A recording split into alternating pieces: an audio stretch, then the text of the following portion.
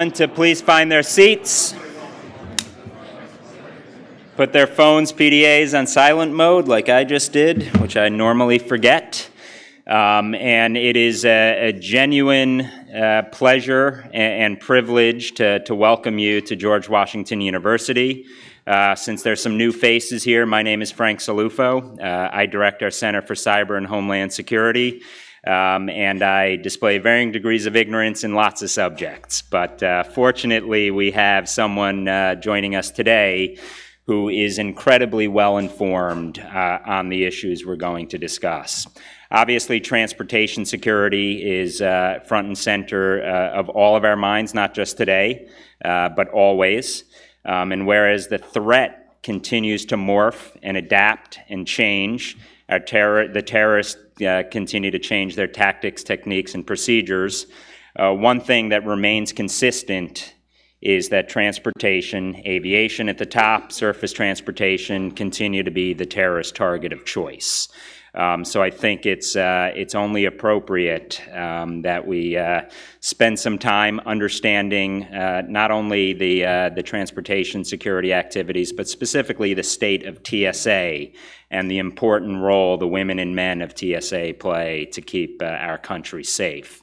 And it is a genuine pleasure to have the administrator with us today, Admiral David Pekoske, who is the 7th confirmed administrator of TSA.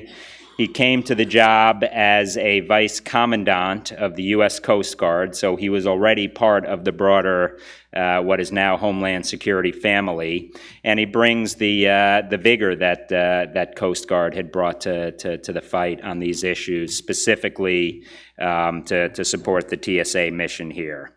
And before we get into the conversation, and Admiral Pekoske is going to provide some opening remarks, I have the pleasure of sitting down with him for a Q&A.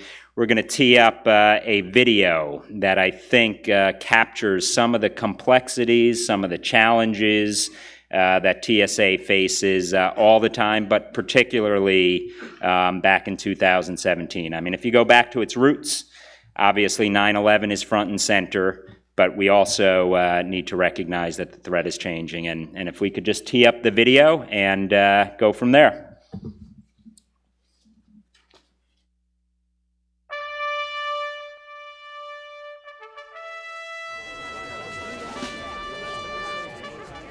The TSA is considering new scanners for carry-on bags.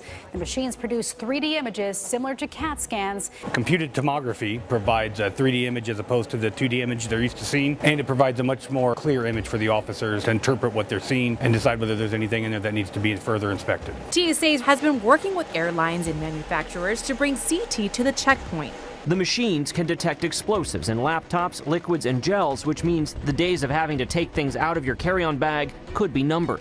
TSA and Amtrak coming together to test some technology. The scanning system is designed to spot hidden explosives and suicide vests. And the equipment is now being tested in Los Angeles, but it has been tried at major rail hubs all over the country. Flying out of Indianapolis International Airport is about to get safer and quicker. It can speed up the process. We have been testing this equipment, and it's been working within 12 seconds or less. The system checks the passenger credentials to electronic databases, including airline ticketing records and secure flight watch lists. The system excels at detecting fake identification. At the Punta Gorda Airport, the Roanoke Blanksburg Regional Airport, Capital Region International Airport. TSA is offering a pre-check enrollment event beginning today at the airport in Sarasota. Southwest and JetBlue are announcing incentives for their frequent flyers to sign up for TSA PreCheck. TSA has added 11 airlines to the TSA PreCheck family, increasing the percentage of PreCheck carriers from 90% to 95% and counting. The next time you fly out of Buffalo Niagara International, be prepared to do things a little differently when you're going through the security checkpoint. The goal is to remove objects that can obscure weapons. As a result, X-ray officers receive cleaner, less cluttered images, making it easier to spot items of concern in an effort to increase public safety. To protect against terrorism, the Department of Homeland Security's new screening guidelines will affect more than 300,000 passengers daily flying into the U.S. from overseas. It is time that we raise the global baseline of aviation security. We look at intelligence all the time to make sure that we're ahead of the threat that's out there. And we saw some trends developing in those countries, and we thought it was prudent to put some additional measures in place. The Transportation Security Administration and United Airlines unveiled the final phase of their automated screening lanes. This new system made it a lot faster for us to get through the line, and it also made things a lot more fun. If you can save a few seconds on every passenger, well, that starts equating to minutes and hours. That's what the automation of a system like this can do. It improves safety and security, and it also improves customer service. Customer experience is going to improve, and the safety and efficiency and the effectiveness of the TSA is also going to improve. It's a win-win situation. TSA will test out new technology. The idea is that passengers will be able to verify their identity with just the wave of a hand, replacing boarding passes with fingerprints. It eliminates the errors that could occur, and it streamlines the process, enhancing the throughput for our customers. And that's one more way the TSA can help the traveling public. TSA released a new mobile application that brings TSA employees news that is important to them right at their fingertips. This app is intended to improve communications across TSA and make it easy and convenient for TSA employees to access TSA news and information. The TSA News app allows headquarters and field leadership to connect directly to their employees, unlike ever before. Hurricane Irma. Hurricane Harvey. Hurricane Maria slamming into the island, and as you heard, one official saying the island is destroyed. This week has become the deadliest week for the California wildfires in the state's history. In 2017, FEMA deployed its surge capacity force in waves.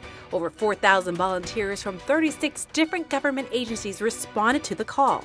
The Transportation Security Administration had the second highest deployment with 889 volunteers nationwide. We're on the air to report a situation unfolding right now at the airport in Fort Lauderdale, Florida, where there has been a shooting. I saw passengers running from around the corridor.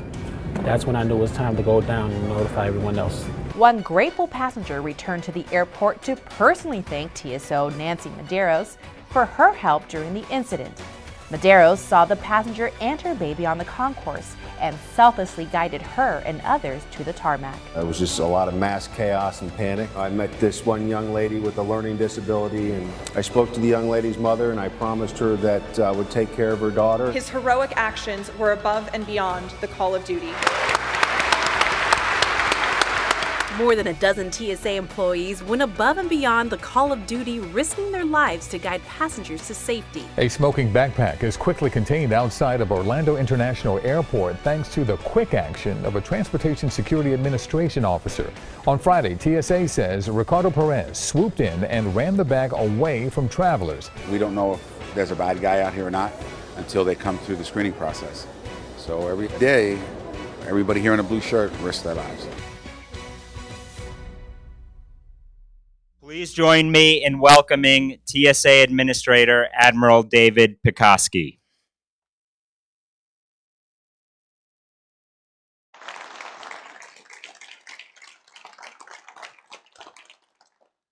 Well, good morning, everyone, and thank you, Frank, for hosting us here today at the George Washington University. Your incredible work here at the center makes a significant contribution to the security of our country. And Frank was one of the very first people that was involved with the Office of Homeland Security when it was established by President Bush right after 9/11. In fact, I think he's one of the very first presidential appointees. Frank has always been a great partner with DHS and TSA, and we really appreciate his introduction today and his hosting us for this State of the TSA. To everyone here and those watching this live stream via TSA's Facebook page and YouTube channel, thank you for joining us, and good morning to our employees watching this on TSA TV. And I'd be remiss if I didn't acknowledge a large segment of our workforce that can't stop and watch this live because they are focused on screening passengers and luggage, inspecting cargo operations, testing new technologies, working with our international partners many time zones away, or providing security to aircraft in flight. We celebrate all of you and thank you for your service. I am honored to be part of the TSA team, and I'm excited to share this first ever State of TSA with all of you. Before I begin, I want to circle back to that video we just saw. In those few minutes, you can see that 2017 was an extremely busy year for TSA. We rolled out and tested innovative security technologies, continued to expand our pre-check partnerships, and took proactive measures to dramatically raise the baseline of global aviation security. We also responded to what Mother Nature had to offer with hurricanes and wildfires that devastated parts of our country from California to Puerto Rico to the U.S. Virgin Islands. In response to these events, not only did we send our thoughts and prayers, we also sent people and resources to help.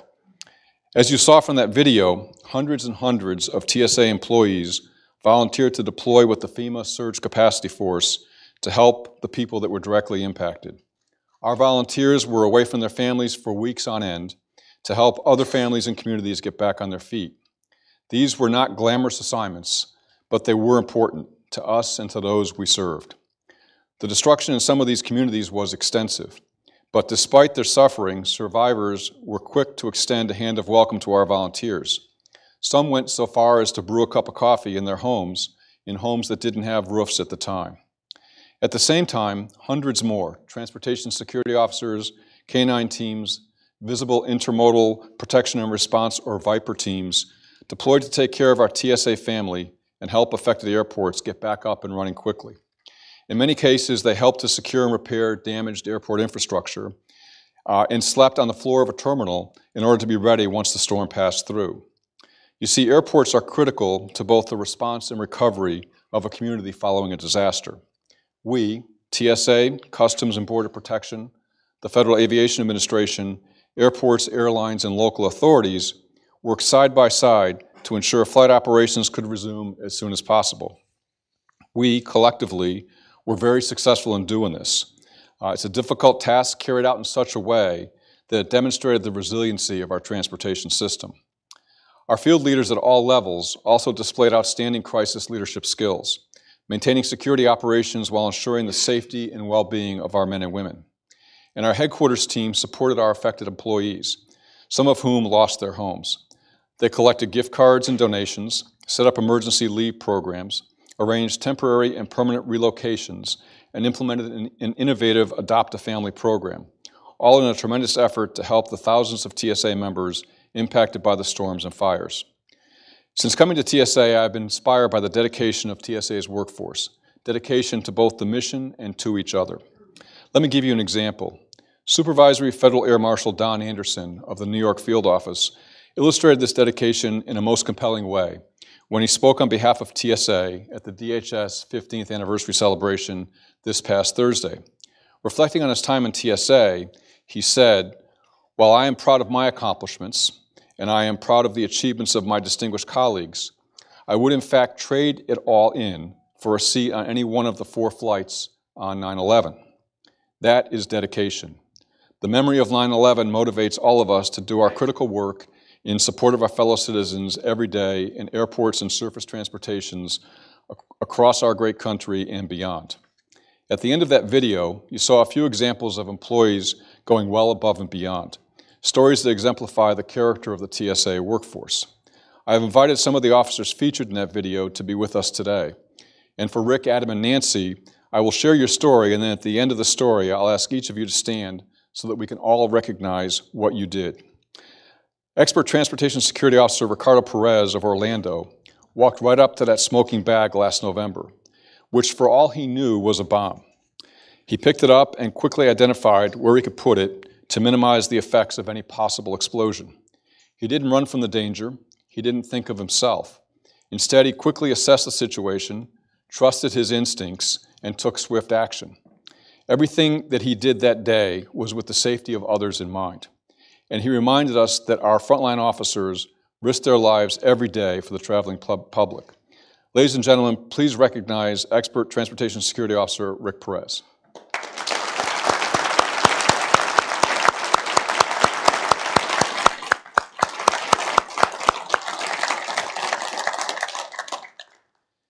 Supervisory Transportation Security Inspector Adam Felice, based in Anchorage, Alaska, was waiting to board a flight home with his wife at Fort Lauderdale Airport when the shooting started on that tragic day in early January, just over a year ago. Adam wasn't even on duty that day, but he reacted quickly and calmly to a terrifying situation and saved lives. He trusted his instincts and acted quickly. Around the same time, Transportation Security Officer Nancy Medeiros was in the middle of a routine bag search at the checkpoint when she heard what sounded like gunshots. After another officer radioed a code red, she escorted over 100 people, including families with small children, to safety. Ladies and gentlemen, please recognize Expert Transportation Security Officer Adam Felice and Transportation Security Officer Nancy Medeiros.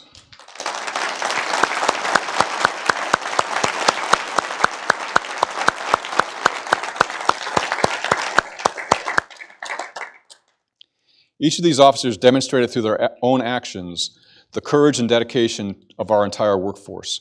For their actions, Officer Perez and Inspector Felice received the Geraldo Hernandez In the Line of Duty National Service Award at TSA's honorary award ceremony this past December. Officer Hernandez was the first, and God willing, will be the only transportation security officer to be killed in the line of duty. He was tragically shot and killed at a checkpoint at LAX over 4 years ago by an active shooter. We continue to honor his service and sacrifice with this award. The three officers I just highlighted are an important part of a workforce that is over 60,000 people strong, a capable and diverse workforce with a complex, expansive, and absolutely critical mission. As many of you know, TSA was created in the wake of the 9/11 attacks and assigned the urgent mission of preventing another large-scale act of terrorism on the American transportation system. Just a few days ago at the DHS 15th anniversary celebration, we heard from a panel that included Secretary Kirstjen Nielsen, former Secretaries John Kelly, Michael Chertoff, and Tom Ridge. During that panel, which was moderated by Frank Salufo, Secretary Ridge reminded us of those frantic early days right after 9/11 and his experience as our first secretary in literally building the department from the ground up. He also eloquently identified one of the challenges we face as a security organization. That is, it is difficult to celebrate success when success means that something didn't happen. In the years since 9/11, we have been successful in our fundamental and vital mission, but we must remain ever vigilant. Aviation and surface transportation hubs remain highly prized targets for terrorists. Their modes and methods of attack have evolved and become much more decentralized and opportunistic than ever before. Therefore, we can no longer focus solely on the elaborate plots that the established terrorist groups have pursued since 9/11. Today, we are also confronted by a current of less sophisticated techniques and tactics where lone wolves, many radicalized on the internet, are using inexpensive and low-tech methods to target Americans. We can no longer focus only on preventing the bad guys from getting into the secure area of an airport. More and more, we must focus on both sides of the checkpoint and in the public areas where the airport and surface transportation systems intersect. We face ambitious adversaries who are continuously looking for a point of attack and waiting for their opportunity. Our job is to make sure they never have that opportunity. Since coming to TSA 6 months ago, I have made it a priority to meet with TSA employees, industry leaders, members of Congress, international colleagues, and other stakeholders. These discussions have only strengthened my conviction that securing our transportation systems requires a proactive and agile agency, embodied by a professional workforce that coordinates closely with key partners in government and industry. For TSA to continue to succeed in our mission, we must not only focus on addressing the threat where it is today, but also on our capabilities for the future. In order to stay ahead of the threat, TSA must think faster and act faster. We must be faster to minimize vulnerabilities and make risk determinations, and we must be faster to acquire and develop and deploy new technology to the front lines. We must engage, inform, and empower the public to see themselves as part of the security solution and as recipients of a secure system. Security is a collective effort, and it takes all of us to secure the homeland. We have to think more strategically and make the most of our resources. That is what our new TSA strategy calls on us to do. Our strategy, which will guide TSA through our 25th anniversary in 2026, identifies 3 key priorities that are most critical for our continued success. The first is to support and strengthen frontline operations, TSA's bread and butter, and improve performance in our core security operations. That, of course, includes getting our transportation security officers better tools, better procedures, and better training. Additionally, we must continue to support the owners and operators of surface transportation systems who do the important work of securing pipelines, buses, rail, freight, maritime, and mass transit systems. It also includes focusing on things people don't see, like vetting, analysis of intelligence information, raising global aviation security standards, inspections, air marshals, and partnerships with industry. We know our adversaries, those that want to do us all harm, are continuously evolving their tactics. We need to reflect on this. When our adversaries evolve, they concede that we have been successful today, and they demonstrate that they have not given up on attacking us tomorrow. Second, I mentioned before the importance of thinking and acting quickly. This is an area where TSA has struggled as we have grown further removed from our entrepreneurial startup days immediately following 9/11. In this strategy, we recommit ourselves to that entrepreneurial spirit. We are looking at everything we do with an eye towards innovation, asking ourselves, how can we foster continuous improvement in our processes and technologies and make the most out of the resources that we have?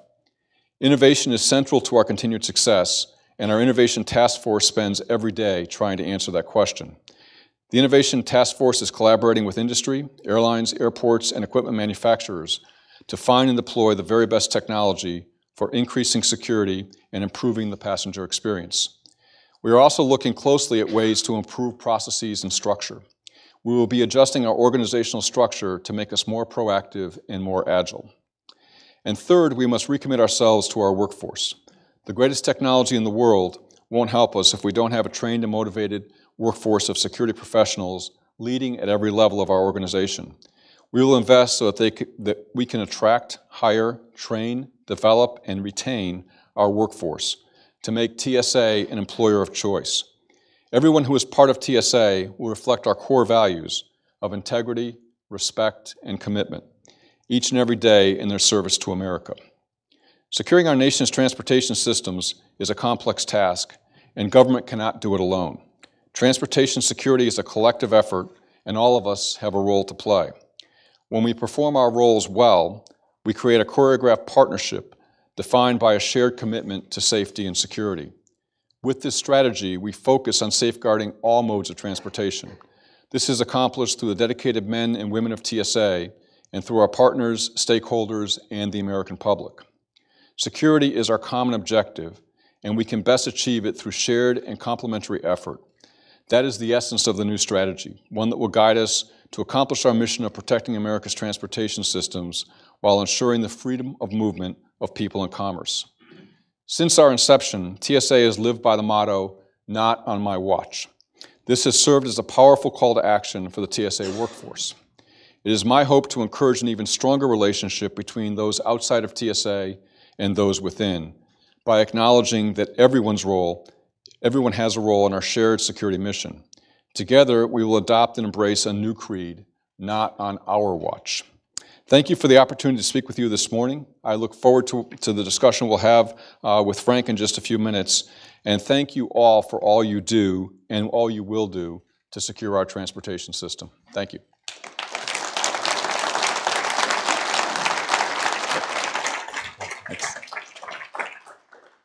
Well, thank you, Admiral. Thank you for the tour de force on the many challenges and opportunities facing TSA and the significant mission that the men and women who serve at TSA play. I want to start with one of your last points, not on our watch. And I'd be remiss to not mention you have deep roots in academia as well, having served on the as a trustee at the Coast Guard Academy, an amazing institution, and also taught across town at American University. So your willingness to engage with partnerships beyond the government, I think, is very important. But I want to start with a question along those lines.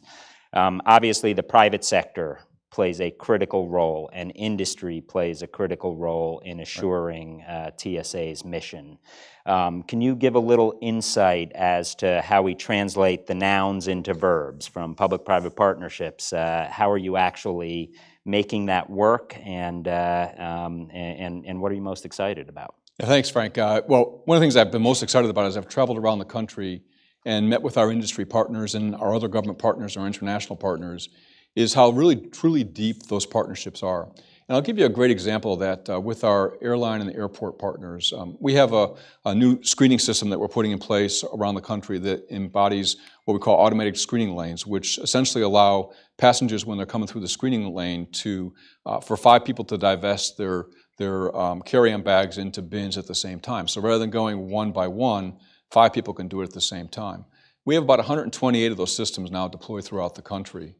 TSA didn't buy a single one of those units. And essentially what we've been able to do with the generosity from our airline and airport partners is to use their ability from the private sector to put funds to something quickly, to design and build in these systems in existing checkpoints in airports. And then we've been able to go through really developmental and operational test and evaluation in real time. And we're looking at 128 systems. That's a very extensive way to test a system to see if it will work for us in the future. And so what I hope will happen as a result of this is that when we go through our own federal acquisition process, which is now in process, that we can skip some of those steps because we've really proven that this technology does work. We know what number of people it will require to successfully operate. We know what the maintenance costs will be.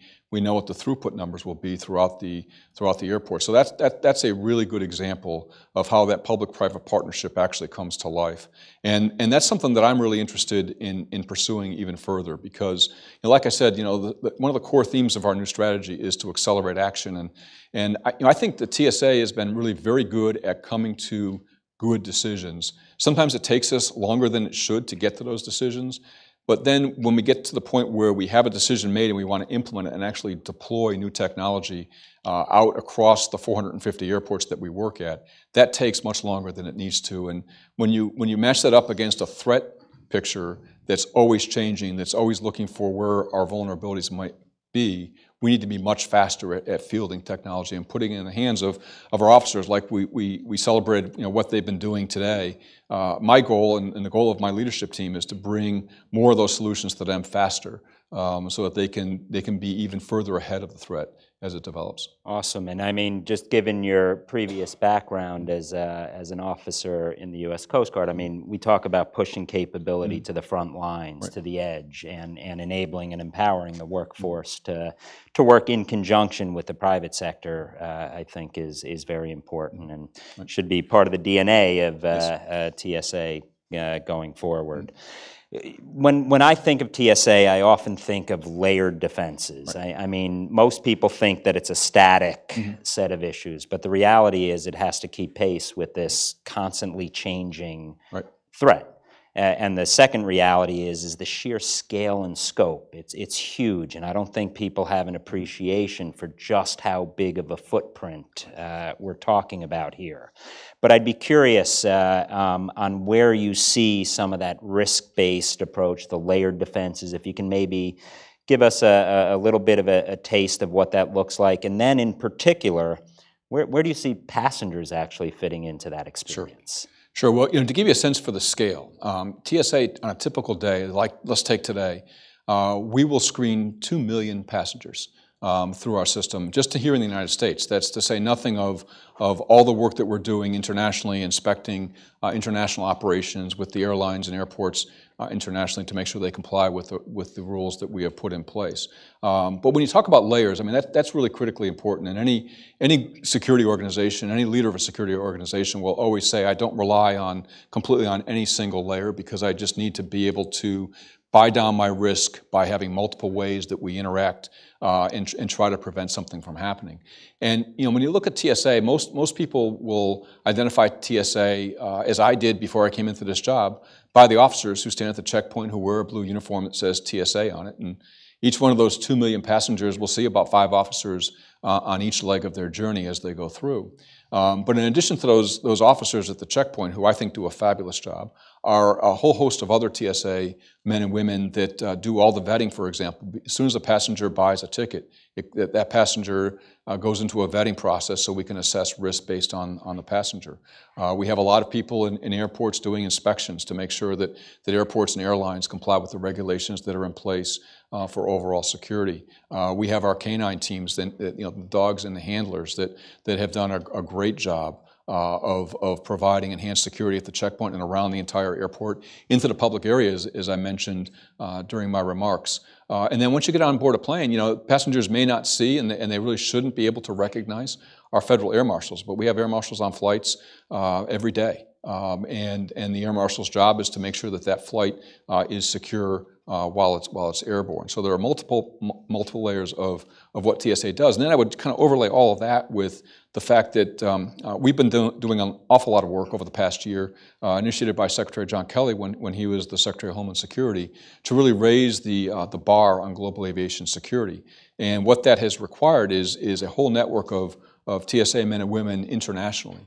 To work with our international partners to ensure that some of the measures that we've put in place are in fact being accomplished. And also, again, to go back to that partnership, is to work with our industry partners to say, okay, we have a measure in place, but might there be something else that we can do that will give us an equivalent or even greater level of security? And we've always been very open to those other alternative procedures, is what we term them, a different procedure that gets us to the same outcome than one that we described. And I imagine that also includes experience that our men and women overseas in a battlefield sort of an environment and fielding certain technologies that can be useful there as well. Right. Well, we're always looking for technology improvements. In fact, one of the technology improvements that we're testing, in fact, we're testing it up in New York at Penn Station over the last couple of weeks, is a technology that kind of applies not in the aviation realm solely, but also in the surface transportation realm, where it's basically a standoff detection technology that just receives the energy that a human body transmits. And so as a person is walking towards these receivers, that receiver will tell if a person might have something that's blocking that energy from being read, i.e. perhaps an improvised explosive device or a weapon. And we've tested that out very well. And that's really a very promising technology that we would fully test and certify, and then the owners and operators of surface transportation systems would have the opportunity to buy those should they want to deploy them in their systems. Awesome. You opened two lines of question I might want to zero in on, and that is surface transportation. So obviously aviation is a lightning rod, and I think Secretary Nielsen, in the conversation we had last week, referred to it as the Super Bowl, as the crown jewels of the terrorists. But we do have a vast surface transportation risk, and if you look at the threat overseas, notably in Europe and elsewhere, rail is at the top of that list as well. So I'd be curious what we're thinking there in terms of some of the capabilities and also the technology. So, because then you open up a line on innovation, which I'll get to in a second. Okay. So we do an awful lot of work in surface transportation, but the major difference, of course, is that in aviation, we actually provide the security. In surface transportation, we work cooperatively with the industry to develop guidelines, and then we work with them to find ways that we can further improve the guidelines or establish best practices to which we can share across the entire system, across the entire country. And I think in some ways that model has gotten us further along than a regulatory model will, because when an inspector shows up in a regulatory model, there's always the penalty part of a regulation that's in the minds of a partner. With guidelines, there's not that in mind. And so there's much more openness, we find, in sharing, hey, this is what we see that works here in this mass transit system. There might be some applicability across the board. And so surface transportation is a key focus of mine. And if you look at my travel schedule and who I've met with since I've been the administrator, I've spent a good amount of time in surface transportation venues with the leaders of those systems to really kind of try to understand what their concerns are and how we can best help them.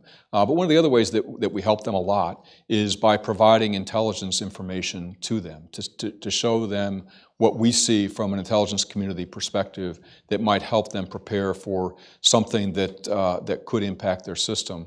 And we also, when we visit our surface transportation partners, we're really in the mode of asking them, hey, what kind of information do you need us to act as your advocate within the larger federal intelligence community that we can kind of bring some light to some concerns that you might have. But I would just like to add something else that we're also working pretty hard on is that we're very good as a federal agency and have very strong ties with the intelligence community that we can get the really high quality intelligence information that the U.S. government has.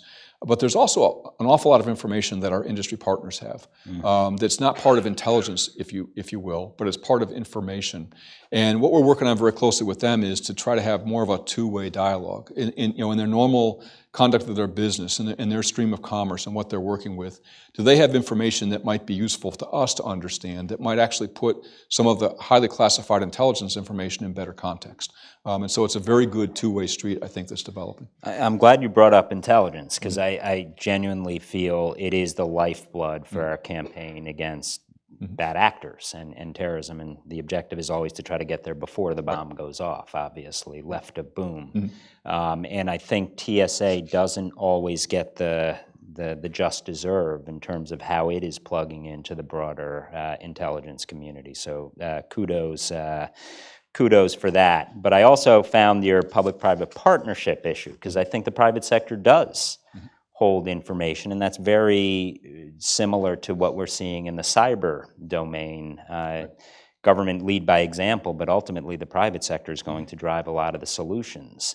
So I'd be curious, without getting into any depth here, but looking at NPPD and TSA, is cyber one of those issues that you're starting to think a little bit about? It sure is. We think about it each and every day. We think about it with our own systems, and we think about it with our partner systems, and it applies equally in the aviation sector and also the surface transportation sector, especially in surface vehicles, train, rail, control systems, and things like that. And every single day, leaders in TSA get intelligence briefs, and every single day, we're asking questions that will develop further analysis. And part of what we're doing and the way we're approaching our industry partners, which I think has been very, very successful, is as we get intelligence information and we have a security concern as a result of that, rather than just decide what kind of mitigation measures we think we need to put in place, we bring our industry partners in and we share with them the intelligence information that we have and basically say, hey, here's the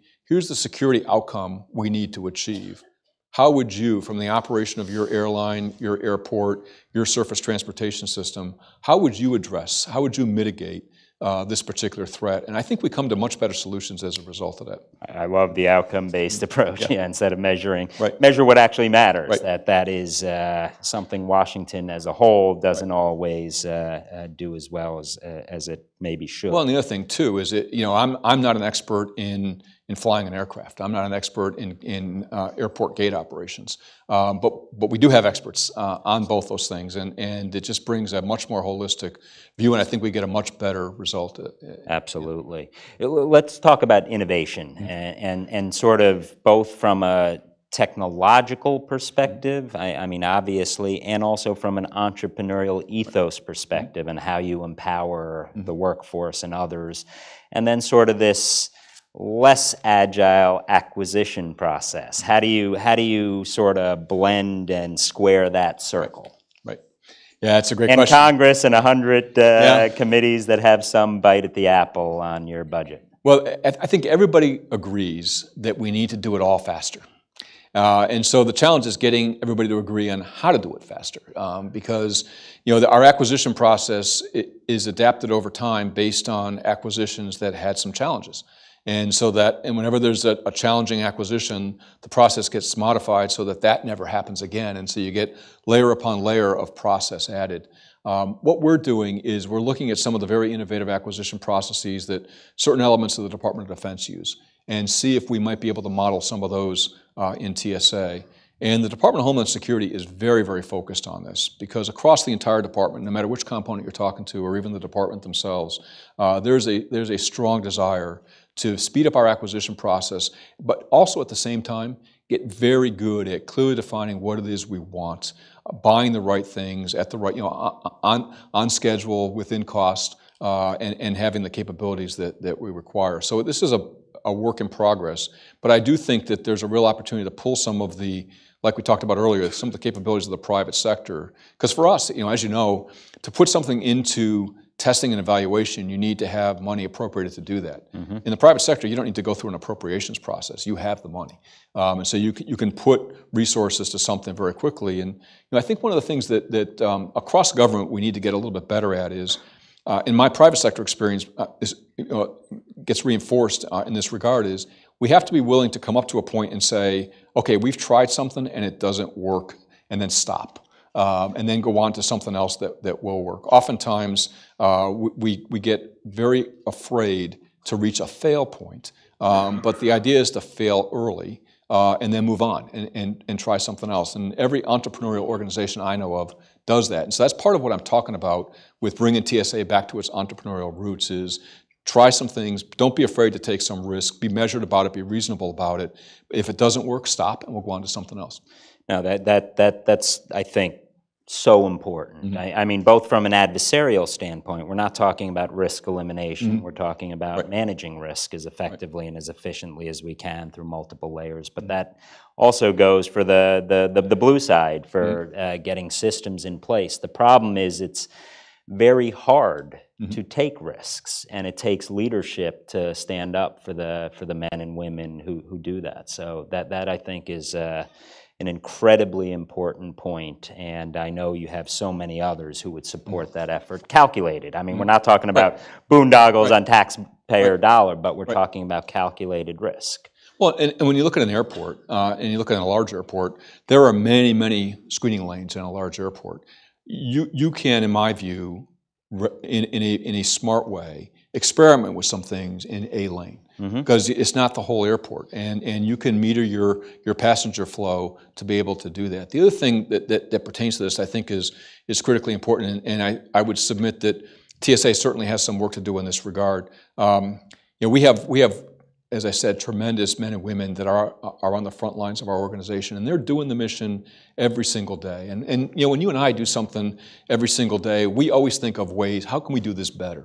And what we need to get better organizationally is how do we get the ideas from our officers who are performing the mission day in and day out to get up to a point where we can make a more enterprise level decision.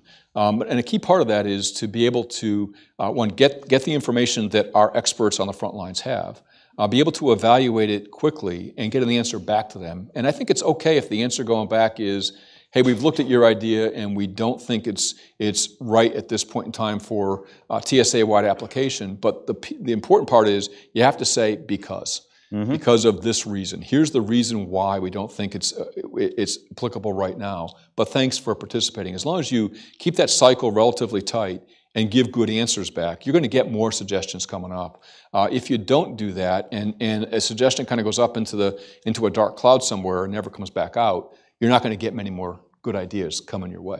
That's awesome. I mean, again, something you would see, not to turn to the military, but the hot wash process after a situation. I mean, the very pointy end of the spear has as much say as the combatant commander does at that point to try to learn from it and to protect them from the risk that they speak bluntly. I think that's crucially and critically important. Let's look overseas a little bit. I mean, obviously, the U.S. challenge is incredibly big, large from a scale perspective, but you're also dependent upon working with others in an international environment where your ability to influence is not always as strong as it would be in the United States. Let's talk to us a little bit about understanding that broader system. What, if I can be unfair, who are the shining stars, and who should we be thinking about in a not so positive way? Well, I think work at things globally, which we put a lot of effort towards because we would really much rather raise global standards overall, and there are some bodies like ICAO, International Civil Aviation Organization, that have a plan to do that. But the way we approach it, and I think it's been very successful to date, is anytime you're working with a partner, what's important in that interchange is a relationship. You have to develop a relationship, and you have to develop trust, and you have to develop understanding of somebody else's perspective. Before the balloon goes up. Absolutely. Before a crisis. It's all pre-need relationships that are in place. And I personally spend a good amount of time doing that, is just to call up one of my international partners with nothing particular on the agenda, but just, hey, how's it going? What kinds of things can we work on together? And so, our key partners are, of course, our Five Eye partners from an intelligence perspective, because we all can see the whole load of intelligence information that might be causing us some concern. And what we endeavor to do is to when we look at something, and again, it's a bit of the same process we use with our industry partners, is, hey, here's what we're seeing, what are you seeing, and then how do you think your government will intend to react to what we're seeing? And we very much try to coordinate that and really kind of see it from another perspective, because I think these threats are generally global threats, and of course American airlines fly all over the globe. So we have a concern with American carriers all over the globe, and we have our cargo carriers, our pure cargo airlines that are in lots of places around the globe that don't go direct back to the United States. And so a key part of this is definitely the partnerships, first and foremost with our Five Eye partners, but really trying to work within the framework of an international organization, but trying to put some more, anytime you have an international agreement, each individual country is going to want to put more specific detail into what certain terms mean or what certain measures might include. And so that's part of the process, is to kind of flesh out some of those international plans and then put an aggressive timeline that's achievable, that's not so aggressive that you're just going to plow through. And if there are laggards, would you have some say in influencing concern of inbound travel? We would. And in fact, the Aviation and Transportation Security Act, which formed TSA, passed by the Congress in 2001, almost right after the 9/11 attacks, gives the TSA administrator significant authority to be able to do that, and we have exercised it. And you will exercise it. We have, and we will. And it's been very effective. I mean, we can require certain measures for any flight that's coming towards the United States or any issue pertaining to an American owned carrier. And I had to live through passenger name record, the PNR debate, so that's more or less been addressed with the Europeans at this stage, right? So I think they recognize the threat and vulnerability as acutely as we do. So, no, great. And sort of on the technology side, one more question in terms of the workforce itself, and how do you empower the workforce to keep up with all the technological advancements? Are you investing in the training and education that's needed? And then sort of on the dark side, is there an insider threat issue you guys are also thinking about? Sure. Well, one of the major themes of the strategy that we're rolling out is a commitment to our people. And a commitment to our people, to me, means significantly investing in our workforce so that they have the tools, the procedures, the training to be able to do the job that we ask them to do, which is a very difficult job to do. And you have to be on your toes 100% of the time. And the threat is absolutely there, particularly on the aviation side, as you mentioned. And so we're going to be investing more and more in our workforce. One of the things that we put in place is still working its way through the executive branch approval process, but for our transportation security officers, who are the lion's share of the TSA workforce, what is the career progression for those transportation security officers? So we can say to a new person coming on board, hey, here's your pay, and here's the entry-level training we're going to provide, and then here's a progression for you as you advance from an officer to a lead officer to a supervisory officer to a manager, and basically lay out the organization's commitment to our employees that as you advance, this is the both resident and non-resident training that we're committed to provide you to develop. I think the other thing that's really important with respect to the workforce, I feel this way, I know you do, in every job you're doing, I want to know why I'm doing something. If you ask me to do something, I want to know why. Give me a reason why. It's not a challenge. It's just I can do my job a whole lot better if I understand what's driving what you're doing. But kind of underpinning all this is that we are not a resource-rich organization. We have a top-line budget that, like every other federal agency, has constraints attached to it. And while we're increasing the presence of officers at our checkpoints, I still think more needs to be done there, because what ends up happening at our checkpoints is when we have surge periods, like around Thanksgiving or around the December, January holidays, or coming up in the next week or so around spring break, our officers at those checkpoints are working required overtime, and we are not able to do as much training as we would desire to do during a surge period. And if you think about it, when you have more people coming through your checkpoints, so we'll hit days we'll have 2.7 million people coming through the checkpoints during these surge periods. That's really when you want your workforce trained. And so we need to put more resources on the front line to be able to provide that flexibility, to be able to pull some officers off and to do some training on the technology. What would it take to allow that?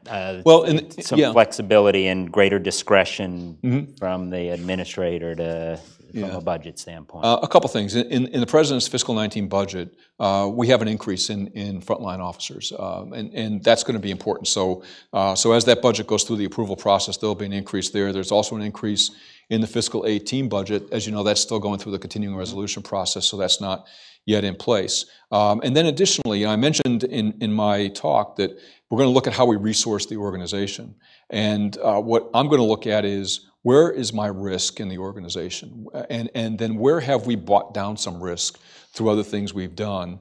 And then, in my view, we ought to take some resources from areas that we might have brought down some risk and put it to where we have current risk. So in a way, this is trying to get ahead of the 2-year appropriation cycle to move human resources, full-time equivalents, into areas where we have the most risk. Finally, the new technology is absolutely critical to all this, and the computer tomography technology, the new X-ray technology that we're looking to deploy at our checkpoints. We've gotten tremendous support from both. We hosted CATCO recently, and he made a big push for that right on this stage. He did. Chairman McCall has made. McCall, absolutely, Chairman, and has the administration. We have in our budget over $70 million for this project in fiscal 19. That's a new ad. It's a completely new ad. We don't even have a formal project stood up. So, typically by the budgeting rules, until you have a formal project stood up, you don't get resources for it. But the administration saw the priority, saw the need, and put a significant amount of resources in our budget to develop that technology. But what that does, from my perspective, in addition to allowing us to do a much better job at detecting things at the checkpoint, in terms of how many we can detect and at what weight levels we can detect. It also gives the officers a much better tool, because if you're looking at a screen and it's two-dimensional, and you can imagine, before I came into this job and I was a passenger, I always watched that X-ray operator who I never could see the screen completely, but I always watched that X-ray operator, and I knew what I put in my carry-on bags. And I'm thinking, how can they figure out what I have in there based on the density of what's there? This CT technology goes from a two-dimensional view to a three-dimensional view. So the officers can move it around, they can slice it, you're going to get a much better view. And that technology's here. It's here. It's being deployed in a limited... Right, we're still doing some testing. We do use it now in check bags. So all your check bags, when you check a bag at an airport, it goes into that system, and that's also CT technology. But only recently have we gotten to the point where those machines are of a size and weight that we can actually put them in a checkpoint. So I'm really excited about that program, and I think it's going to make a huge difference at our checkpoints, and certainly for our officers doing a pretty difficult job, trying to make sense out of that image. Absolutely, and I think there's a lot of congressional support for that as well.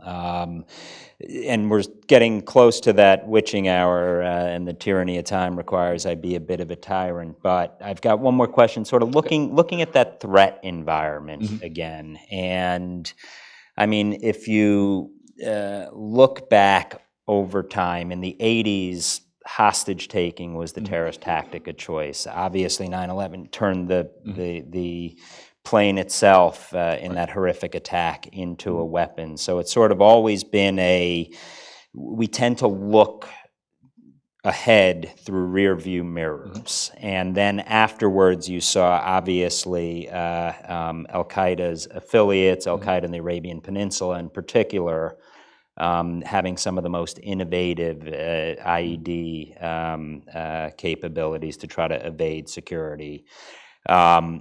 When we think of the homegrown jihadist threat, or homegrown threat period, I mean, and we're not just thinking of aviation. What is it that TSA is doing that perhaps isn't as well known as it should be in terms of trucks or vehicles being used as weapons, as we've seen extensively overseas? Are there any initiatives there that TSA is engaged in that perhaps the American citizens you serve deserve should know about? Sure. You know, that's a major concern of anybody in security right now is that homegrown, self-radicalized individual gets radicalized on the internet. If you look at some of the attacks that have occurred just in New York, Halloween and December 11th, those individuals weren't people that were on anybody's scope at that point in time. And so we have done some things to get much better at being able to try. You just don't. You don't have advanced information, so how can you develop a security system or further enhance a security system to deal with this threat that might present itself that you're not, you don't anticipate that day? And a couple things that we've been doing, we host public area security summits. So we bring all of the owners and operators of transportation systems. So in the airport environment, it would be the airport police department, the airport authority, if there's an authority, the local police department, TSA, CBP, the FAA, airlines, and we bring them together and we talk about, hey, if something happened in a public area of an airport, how would we collectively respond to it? And then you can just there have been real incidents at the airport, not just the aviation. Absolutely. Scotland, LA, many. Right. And so you just take that, and that process actually you can map over into a surface transportation system because those are all, by definition, pretty much public areas. In fact, we just had a public area security summit here in Washington in early February for surface transportation to kind of walk through some of the steps of what we would put together. But one of the common themes that goes across all this, it gets to a really operational issue, is having already in place operation centers in these major transit areas. If you look at an airport, having an operation center that's live all the time in an airport is really important because what happens if something occurs in the public area, one of these self-radicalized individuals starts to act out a threat, you want to have a system that's already warm that you can respond to quickly and importantly get accurate information out to your first responders and out to the public so that the public understands what's going on as it's developing. And that's a key part not only in the airport environment but also in major transit hubs like, you look at Penn Station, Grand Central Station, for example, is just having that live so that, and what that does as well, which I think is really beneficial, is if all of the participating agencies and operators of transit systems are all together on a regular basis, it kind of goes to that relationship piece that I mentioned earlier. You already see each other, and the relationship part is important not just at the leader level.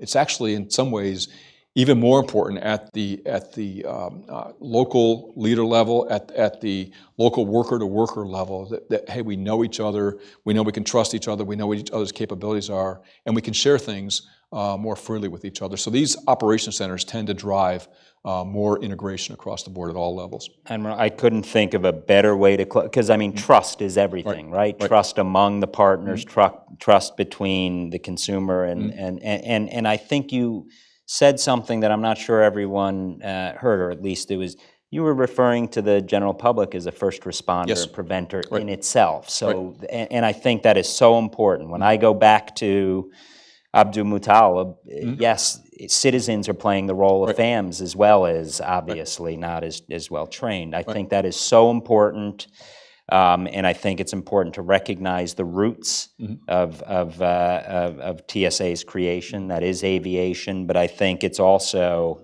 the fact that our first responder communities have to be part of this solution beyond just the federal agencies. I mean, you've got arguably the toughest job in Washington, but I think also one of the most important jobs in Washington. And we tend to only talk about it when something goes bad. I think that it's important to appreciate and understand that your team is doing good things all the time, and I think that needs to be part of this discussion. And Admiral, thank you for joining us today. Thank you for your service, and I look forward to working with you in the days ahead. Thank you very much, Frank. Appreciate it. Thanks. Good.